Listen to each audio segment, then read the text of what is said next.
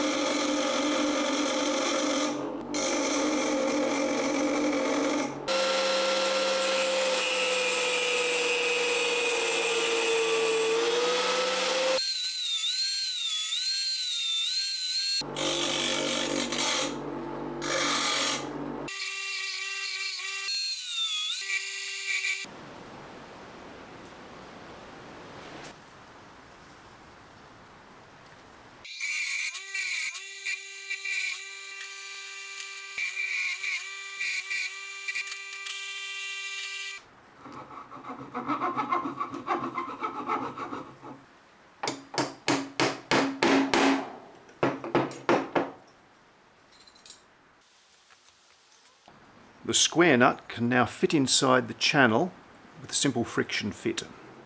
That's going to displace the threaded rod towards the bottom of the neck so that when it is tightened, the whole assembly will bend, pushing up in the middle.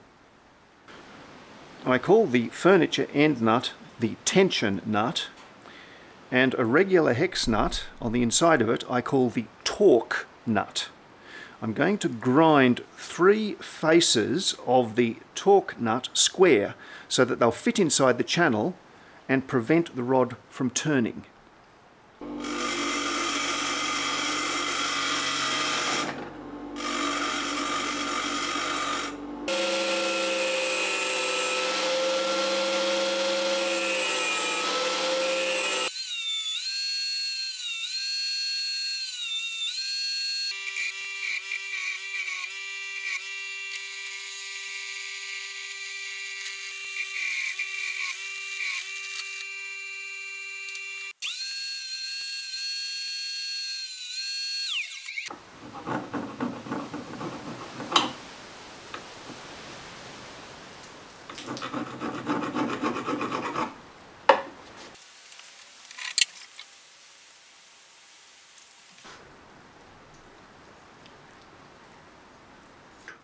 I'm going to cut a notch in between the coupler nut and the head of the cap head bolt to hold a bead of weld to weld the two together.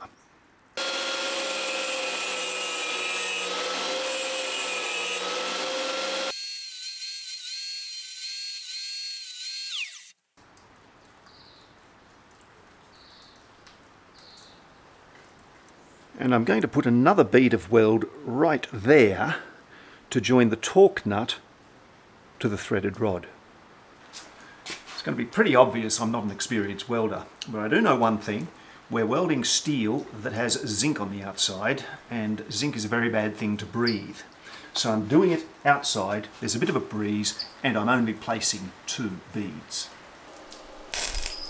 And like a super duper pigeon pooper, welding like a total noob.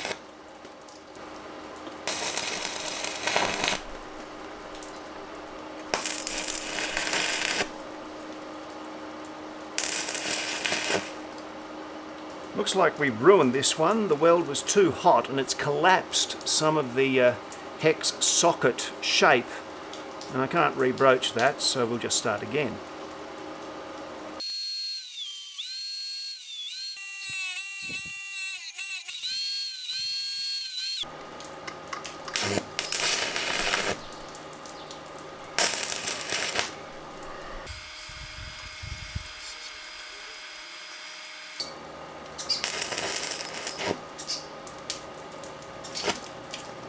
Now, the first order of the day is to clean this up so that it's square again and fits inside the channel.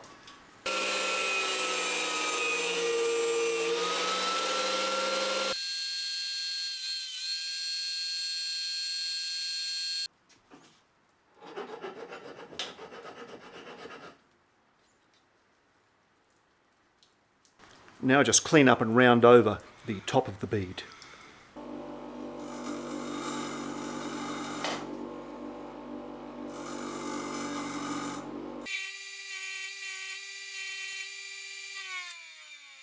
I'm going to grind off these bits of the tension nut so that they're square with the channel.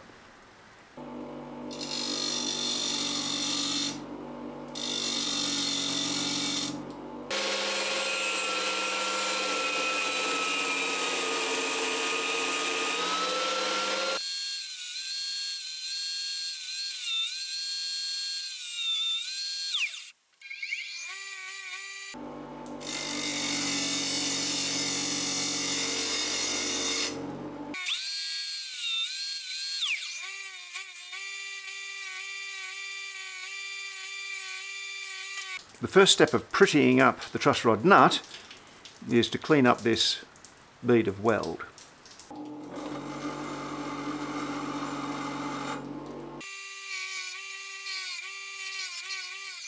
Next I'll facet the hex points off so that we can make this a little bit more circular.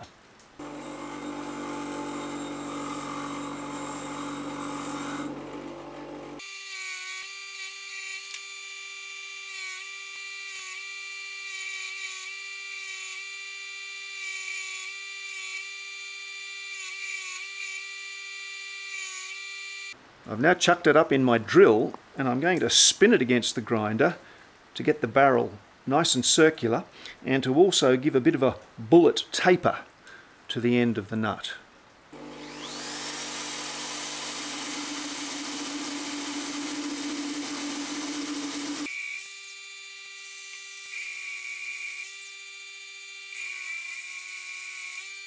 For this step we actually bring it back to the wood end of the shop, but that's the easiest way to kind of polish up and smooth out the finish.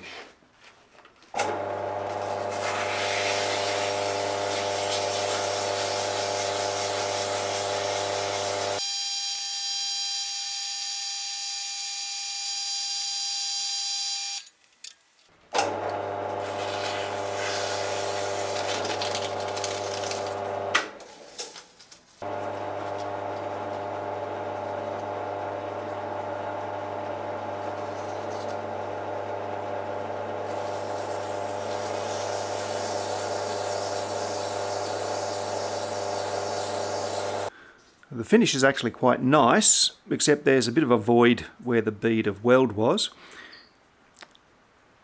That's not a problem, it's going to be underneath the truss rod cover.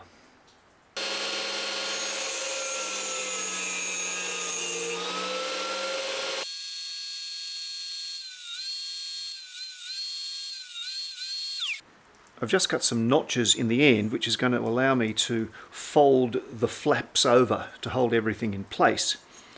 Now I need to remove 2 millimeters from the top edges of the U channel. For that I'm going to use my metal table saw, but unfortunately the blade is not adjustable, the blade height is not adjustable, so I'm going to attach my standoff so that just 2 millimeters of blade extend above.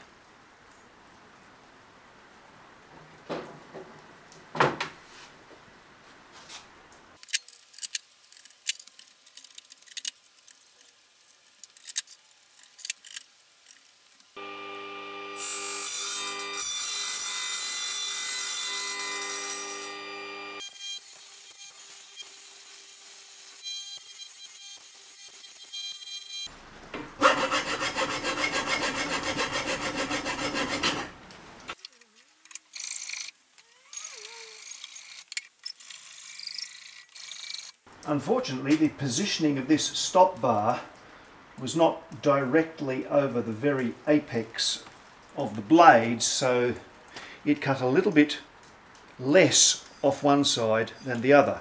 So I've got to finish this off by hand. I will move this piece so that next time it cuts both sides the same height.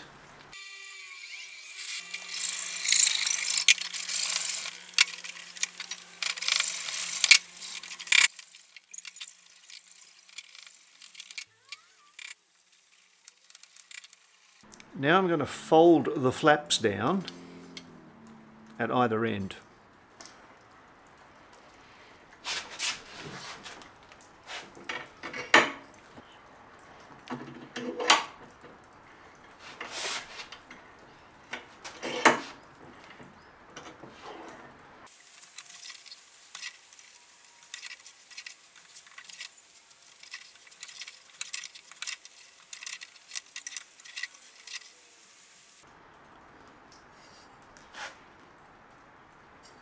There we are. Now, because I have put the square nut in the middle of the channel there, the threaded rod just protrudes a little bit over the top here. So I think I'll grind off the threads just to make it stay underneath that profile at all times.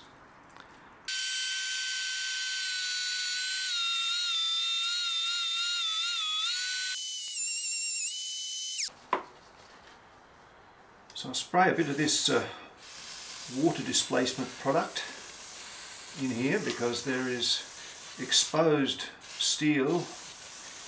We've ground away the zinc and galvanized protecting. And I'll do that a couple more times over the next few weeks. When all that's dry and this oil kind of forms a bit of a resin eventually, we'll put some masking tape over the top to seal it so that when we glue it in, no glue will get in. Now let's give it a bit of a test. Can you see that curve?